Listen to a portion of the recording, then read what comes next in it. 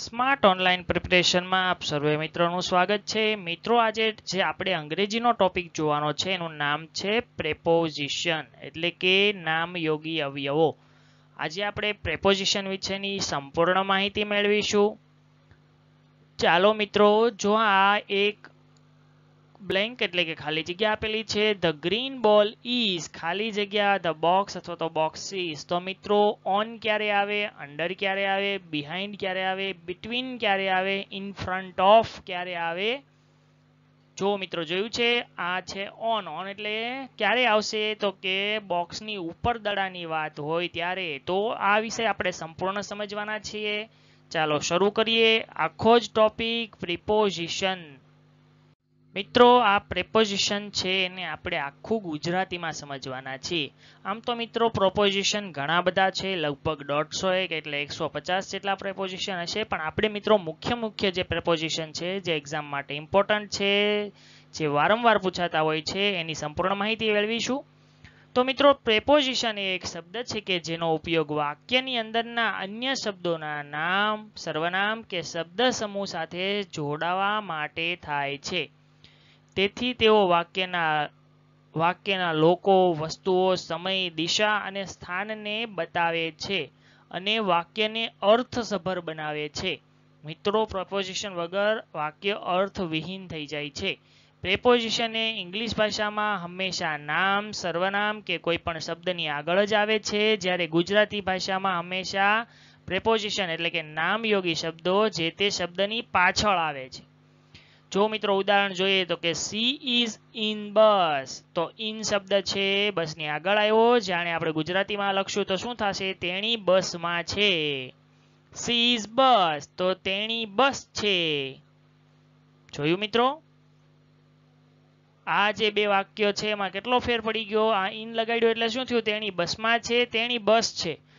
જો મિત્રો પ્રિપોઝિશન ઇનનો આપણે આ વાક્યમાં ઉપયોગ ન કર્યો તો અર્થનો અનર્થ થઈ જાય। મિત્રો પ્રિપોઝિશનનો ઉપયોગ અંગ્રેજી ભાષામાં ન કરવામાં આવે અથવા તો કાળજીપૂર્વક ન કરવામાં આવે તો વાક્ય અર્થસભર બની જાય છે। જેમ કે તમે ઉપરના ઉદાહરણમાં જોયું, ઇન પ્રિપોઝિશનથી વાક્યનો અર્થ બદલાઈ જાય છે। બરોબર છે મિત્રો? ચાલો જોઈએ બધા પ્રિપોઝિશનો। તો શરૂ કરીએ મિત્રો એટ થી। એટ એટલે કે તેની સામે અથવા તો તરફ એવો એનો અર્થ થાય છે। એટ મિત્રો પોઈન્ટ ઓફ ટાઈમ ને બતાવે છે, જેમ કે at 2 PM, at lunch, at midnight, at noon વગેરે આપણે એટ થી શરૂ કરીએ છીએ। પરંતુ મિત્રો તમારે આ 3 શબ્દો છે ખાસ યાદ રાખી લેવાના છે। મોર્નિંગ, ઇવનિંગ અને આફ્ટરનૂનની પહેલા હંમેશા ઇનનો ઉપયોગ થશે, ત્યાં એટનો ઉપયોગ થશે નહીં। ખાસ મિત્રો યાદ રાખી લેજો, in the morning, in morning, in evening and afternoon આપણે ઇનનો ઉપયોગ કરવાનો છે, ત્યારે એટ મોર્નિંગ એવું આવશે નહીં, ખાસ યાદ રાખજો। બીજું મિત્રો, નાની જગ્યાઓ માટે પણ એટનો ઉપયોગ થાય છે, જેમ કે એટ સહરસા, એટ પૂર્ણિયા। પરંતુ જો મિત્રો એટ મહેન્દ્રુ ઇન પટના, કોઈ મોટી જગ્યાના અર્થમાં કોઈ નાની જગ્યાની વાત થતી હોય ત્યારે એટ મહેન્દ્રુ ઇન પટના એટલે કે પટનાની અંદરની જ્યારે આપણે વાત, તો અહીંયા ઇન અને એટ આ રીતે વપરાશે, ખાસ યાદ રાખી લેજો। ત્રીજું મિત્રો, એટનો ઉપયોગ સ્થિતિ બતાવવા માટે પણ થાય છે। કેવી રીતના, તો કે at war, at piece, at stack વગેરે જેવી સ્થિતિઓ દર્શાવવા માટે પણ એટનો ઉપયોગ થાય છે।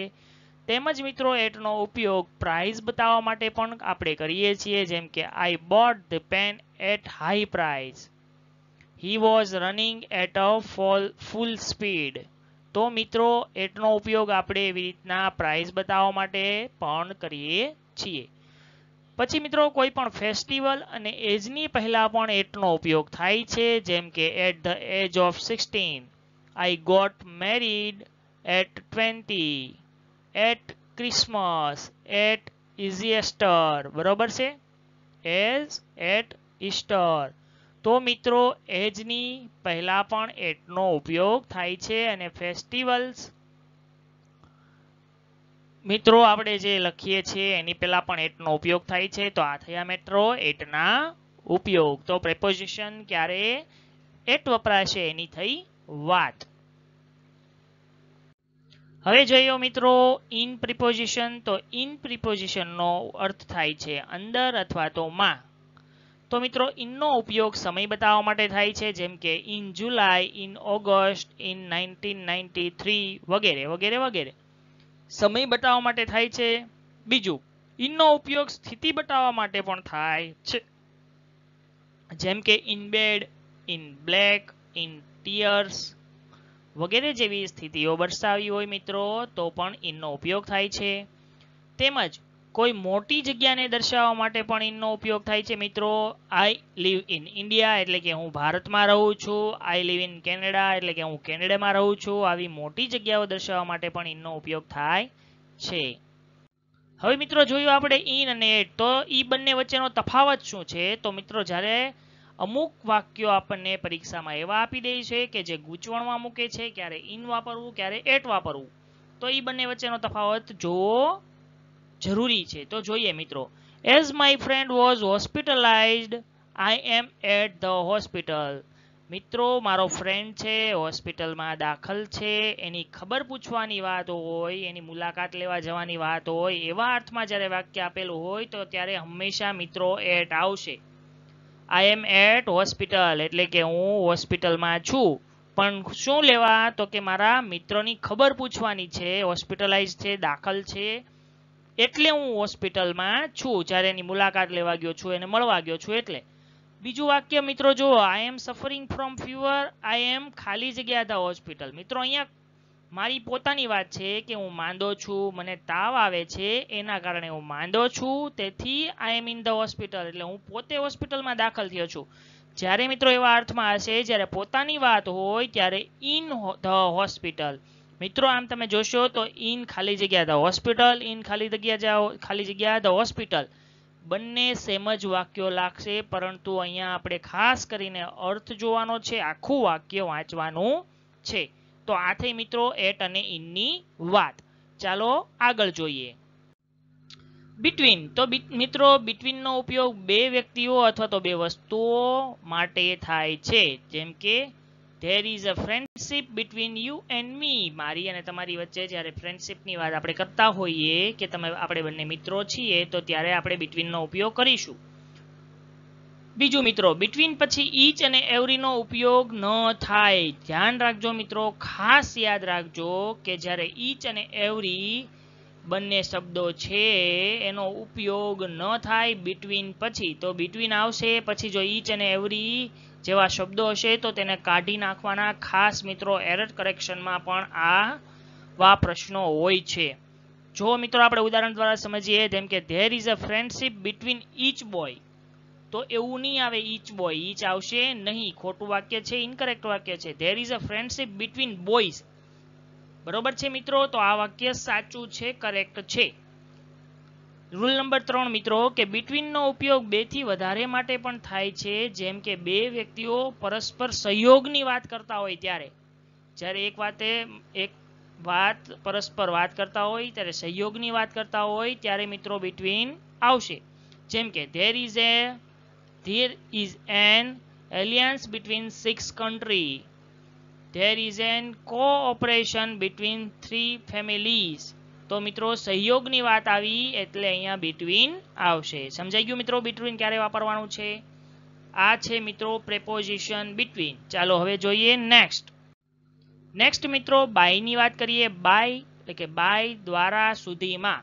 તો મિત્રો સૌથી પહેલા તો તમને બધાને ખબર જ છે કે એક્ટિવ પેસિવ, જ્યારે પેસિવ વોઇસ હોય તેમાં આપણે ઓબ્જેક્ટની પહેલા બાય હંમેશા લખીએ છીએ, તમને ખબર જ છે, છતાંય જોઈ લઈએ. જેમ કે this work is done return by him, a letter has been return by Ram. તો મિત્રો બાય આપણે જે ઓબ્જેક્ટ છે એની પહેલા લખીએ છીએ પેસિવ વોઇસમાં. તો આ થયો બાયનો એક ઉપયોગ. બીજો ઉપયોગ મિત્રો વાહનો માટે પણ બાયનો ઉપયોગ આપણે કરીએ છીએ અને થાય છે, જેમ કે by train, by bus, by land, bye see. બરોબર છે, હું ટ્રેન દ્વારા આવ્યો, બસ દ્વારા આવ્યો, લેન્ડ દ્વારા આવ્યો, સમુદ્રમાંથી આવ્યો, બરોબર છે, ત્યારે મિત્રો બાયનો ઉપયોગ થાય છે. પરંતુ તે નિર્જીવ હોવાથી તેને He came in his car. I go to school on my bicycle. ત્યારે મિત્રો આ રીતનું વાક્ય બનશે. પછી મિત્રો ત્રીજો ઉપયોગ છે બાયનો ઉપયોગ ચોક્કસ સમય માટે પણ થાય છે. ચોક્કસ સમય માટે યાદ રાખજો મિત્રો, જ્યારે ચોક્કસ સમય હોય ત્યારે, જેમ કે આઈ shell return by Saturday. Saturday ચોક્કસ સમય આપેલો છે ત્યારે પણ બાયનો ઉપયોગ થાય છે. બાયનો ઉપયોગ નજીકના અર્થમાં પણ થાય છે મિત્રો. બાયનો ઉપયોગ નજીકના અર્થમાં પણ થાય છે. બાય પ્રિપોઝિશનનો ઉપયોગ દ્વારા ના અર્થમાં પણ થાય છે, જેમ કે કોઈના દ્વારા ક્રિયા કે સ્થળાંતર થયું હોય ત્યારે, જેમ કે we go to school by bus. અમે બસ દ્વારા શાળાએ જઈએ છીએ. The પિજિયન was killed by a hunter. કબૂતરને શિકારીએ માર્યું. બરોબર છે, ત્યારે પણ બાય આવશે મિત્રો. આપણે હમણાં જ વાત કરી મિત્રો, જેવા શબ્દો જેમ કે બાય બસ, અમે બસ દ્વારા શાળાએ જઈએ છીએ, તો બાય બસ આવ્યું ને. આ એક ઉદાહરણ થયું. પછી મિત્રો બાયનો ઉપયોગ સુધીમાં બતાવવા માટે, સુધીમાં એવો અર્થ જ્યારે થતો હોય, જેમ કે અમુક સમય સુધીમાં એવો અર્થ થતો હોય ત્યારે પણ બાયનો ઉપયોગ થાય છે. જેમ કે મિત્રો જે વાત આજ થઈ મિત્રો, ચોક્કસ સમય દર્શાવવાની, બરોબર ને. સમજાણું? સુધીમાં એટલે શું ગુજરાતીમાં મેં તમને કીધું, બાકી ચોક્કસ સમય દર્શાવવાનો છે એટલે યુઝ થયો. જેમ કે she shall complete it by 5 o'clock. ચોક્કસ સમય થઈ ગયો મિત્રો, તો આવ્યું ને. અને અર્થ આમ ગુજરાતીમાં જોશો તો શું થાય કે તેણી 5 વાગ્યા સુધીમાં પૂર્ણ કરશે. 5 વાગ્યો એટલે ચોક્કસ સમય થઈ ગયો, બરોબર ને. બંને રૂલ એક જ છે. We will rich Kedarnath by Sunday. અમે રવિવાર સુધીમાં કેદારનાથ પહોંચી જઈશું. સમજાણું ને મિત્રો? તો આ રીતનું વાક્ય બનશે. ફ્રોમ. ફ્રોમનો અર્થ થાય છે મિત્રો થી, પાસેથી, તરફથી અથવા તો માંથી. ફ્રોમનો ઉપયોગ મિત્રો સેપરેશન બતાવવા માટે થાય છે, જેમ કે leaves are filing in from the tree. V find butter from clip. બરોબર છે. મિલ્કઅપ, ફ્રોમ મિલ્કઅપ. તો અહીંયા મિત્રો ફ્રોમનો ઉપયોગ થયો સેપરેશન બતાવવા માટે. બીજું મિત્રો કારણ બતાવવા માટે પણ ફ્રોમનો ઉપયોગ થાય છે, જેમ કે રામ ડાઇડ ફ્રોમ હંગર. તો કારણ દર્શાવવા માટે પણ મિત્રો આપણે ફ્રોમનો ઉપયોગ કર્યો. પરંતુ મિત્રો સી ડાઇડ ઓફ કોલેરા. જ્યારે રોગથી કોઈનું મૃત્યુ થયું હશે, અથવા તો સી ડાઇડ ફ્રોમ કોલેરા, ત્યારે મિત્રો સી ડાઇડ ઓફ આવશે. આ ઓફ આવશે મિત્રો, ધ્યાનથી જોઈ લેજો એકવાર. પછી ફ્રોમ સ્ટાર્ટિંગ પોઈન્ટ બતાવવા માટે પણ ઉપયોગી છે. જેમ કે સ્ટાર્ટિંગ પોઈન્ટ આપણે કોઈનું બતાવવું હોય ત્યારે ફ્રોમનો ઉપયોગ થશે. જેમ કે the Ganga comes from the Himalayas. He comes from Delhi. તો સ્ટાર્ટિંગ પોઈન્ટ આપણે દર્શાવ્યું, તો સ્ટાર્ટિંગ પોઈન્ટ દર્શાવવા માટે ફ્રોમનો ઉપયોગ થાય છે. ટાઈમ માટે પણ મિત્રો ફ્રોમનો ઉપયોગ થાય છે. જેમ કે I was in Delhi from Monday to Friday. I was in Delhi from Monday to Friday. એટલે ટાઈમ દર્શાવવા માટે પણ આપણે ફ્રોમનો ઉપયોગ કરીએ છીએ. પછી મિત્રો વાત કરીએ બિસાઇડ અને બિસાઇડ્સ.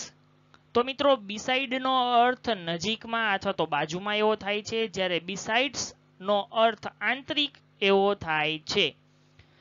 ચાલો મિત્રો ઉદાહરણ દ્વારા સમજીએ. તો કે there is a hospital beside our school. એટલે સ્કૂલની બાજુમાં, નજીકમાં એવું છે ને મિત્રો અર્થ, ત્યારે આવશે બિસાઇડ.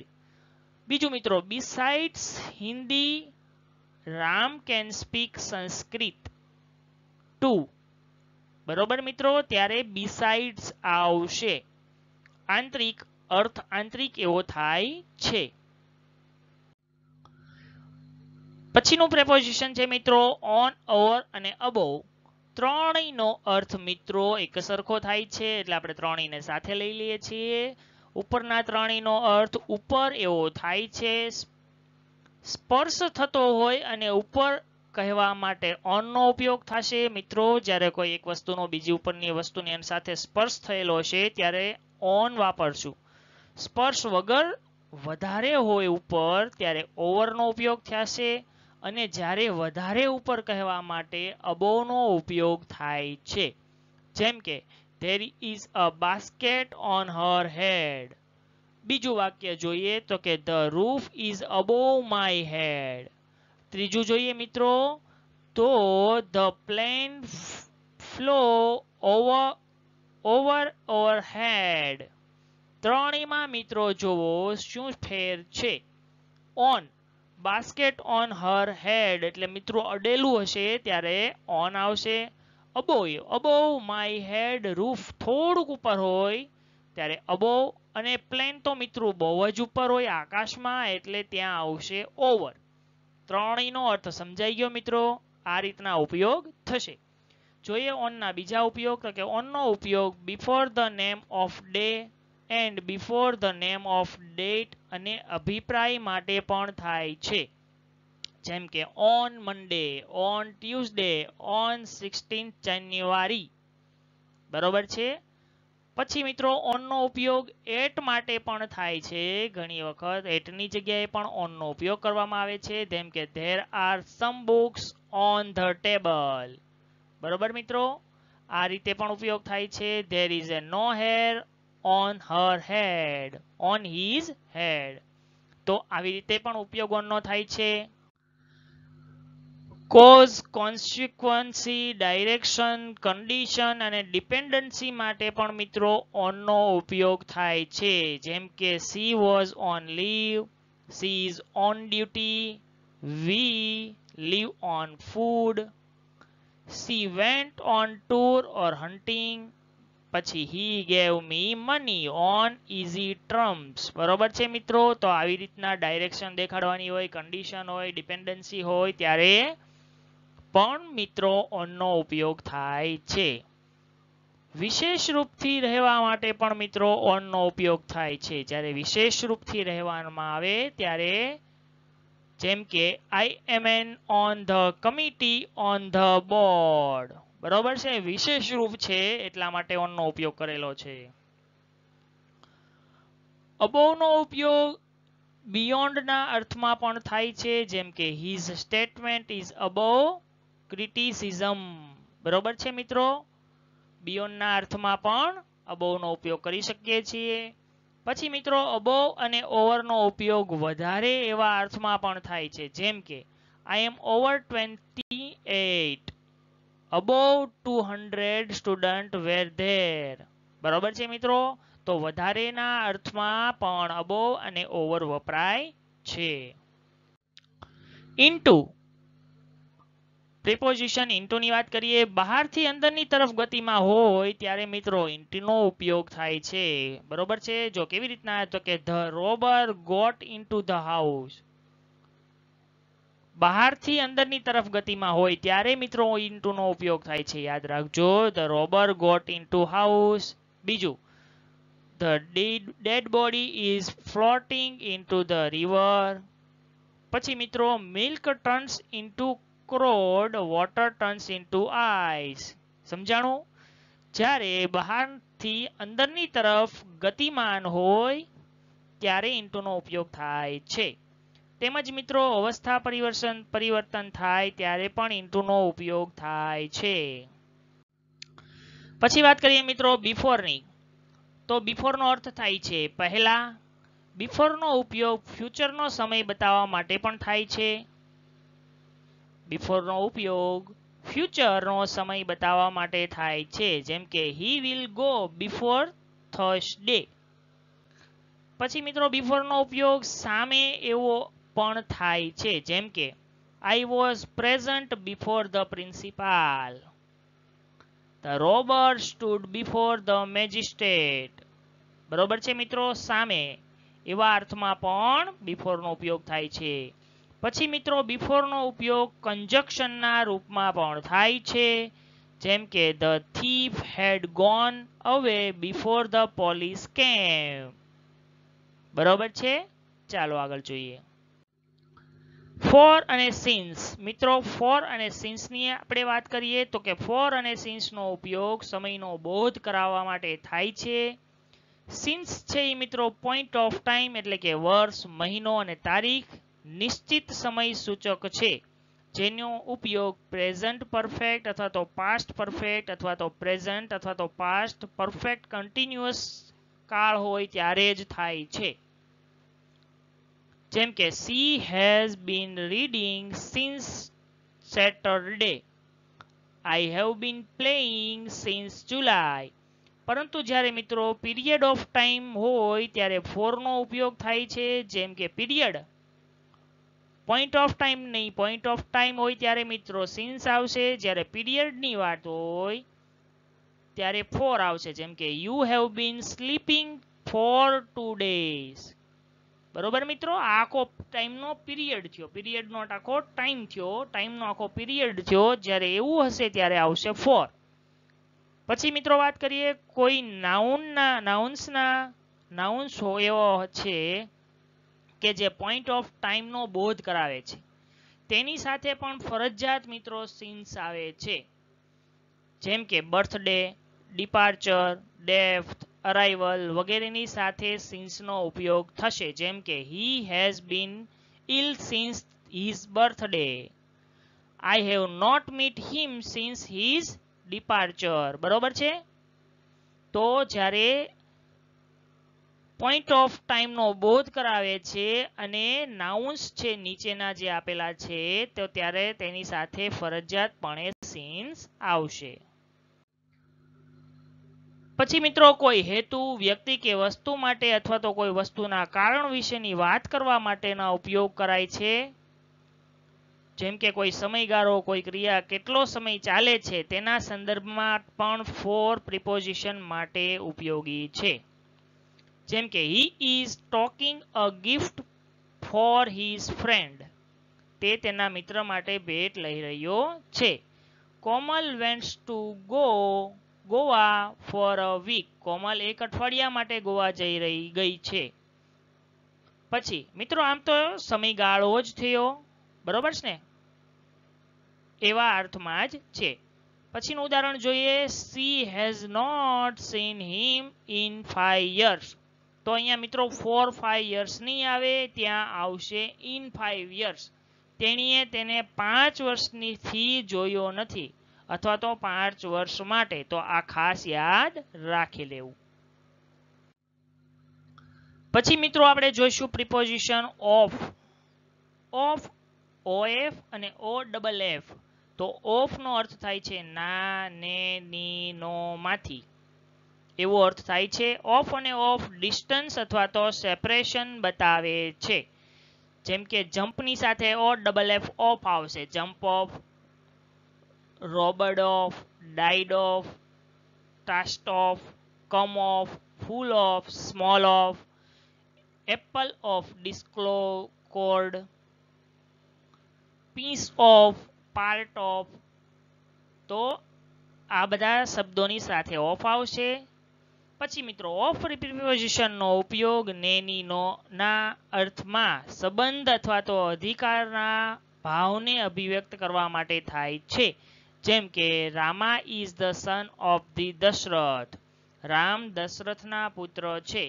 સંબંધ દર્શાવે છે મિત્રો, ત્યારે પણ ઓફનો ઉપયોગ થઈ શકે છે, થાય છે. Who is the teacher of your mathematics. તમારા ગણિતના શિક્ષક કોણ છે? પછી મિત્રો this is a book of the library. આ પુસ્તકાલયનું પુસ્તક છે.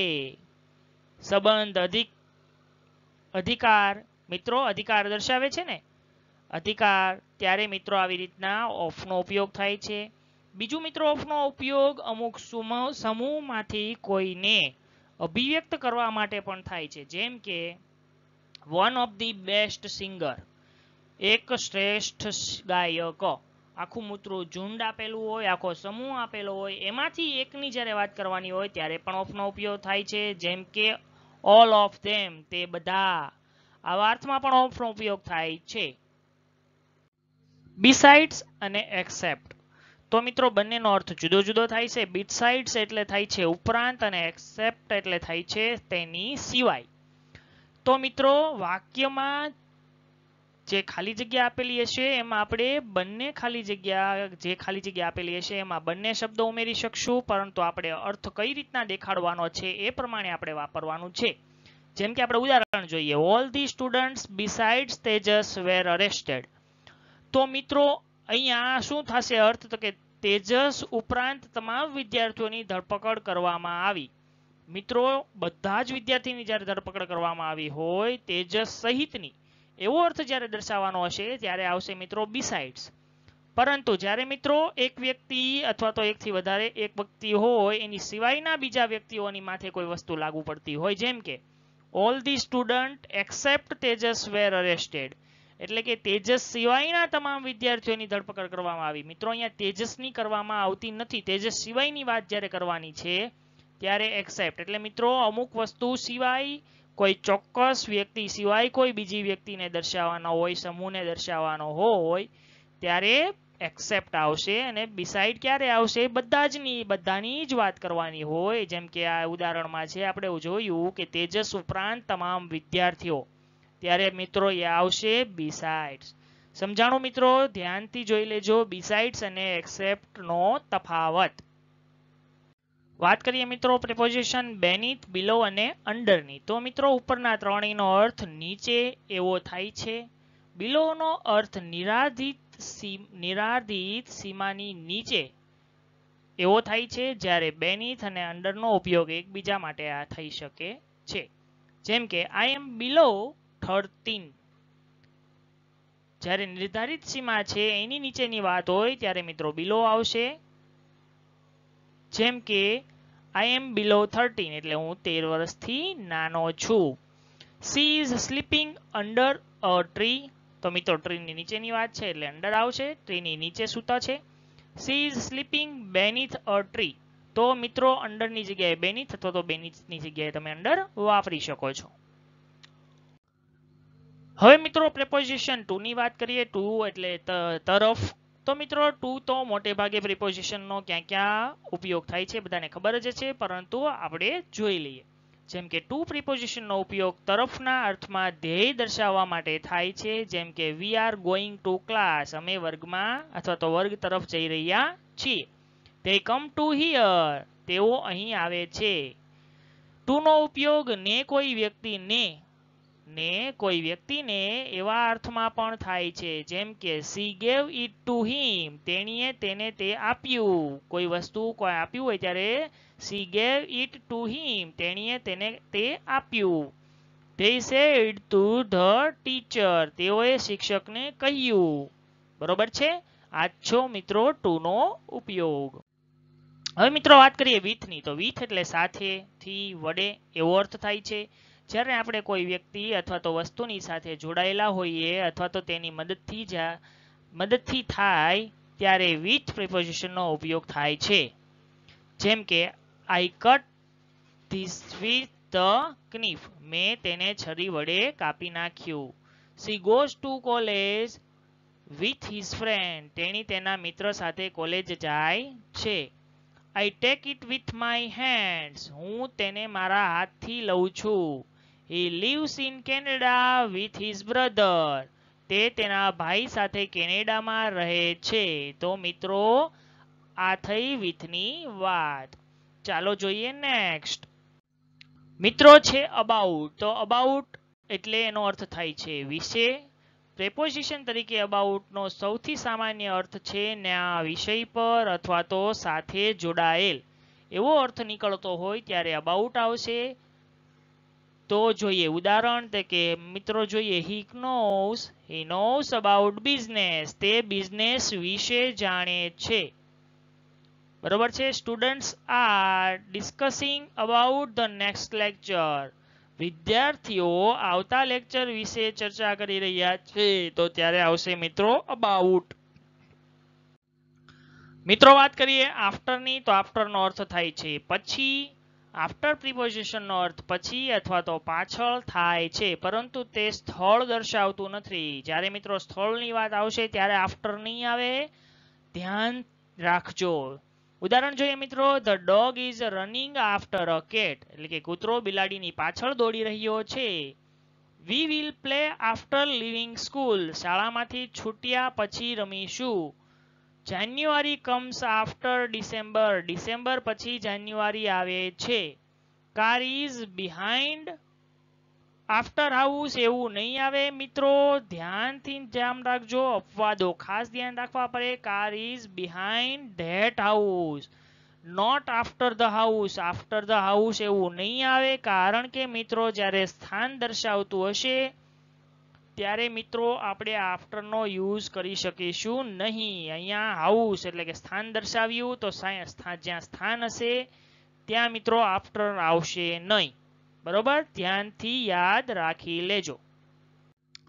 તો મિત્રો આવા જ ટોપિક અંગ્રેજી, ગણિત, રીઝનિંગ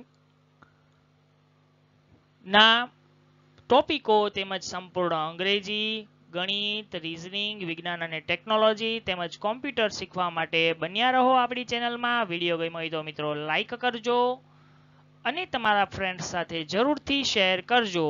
તેમજ મિત્રો આપણી ટેલિગ્રામ ચેનલમાં પણ જોડાઈ જશો. આપણી ટેલિગ્રામ ચેનલની અંદર maths, reasoning, English, general નોલેજનું PDF સ્વરૂપનું મટીરિયલ ફ્રીમાં પ્રોવાઈડ કરવામાં આવે છે. તો જરૂરથી જોડાઈ જશો મિત્રો. ટેલિગ્રામ ચેનલની લિંક આપણા વિડીયોના ડિસ્ક્રિપ્શનમાં આપેલ છે.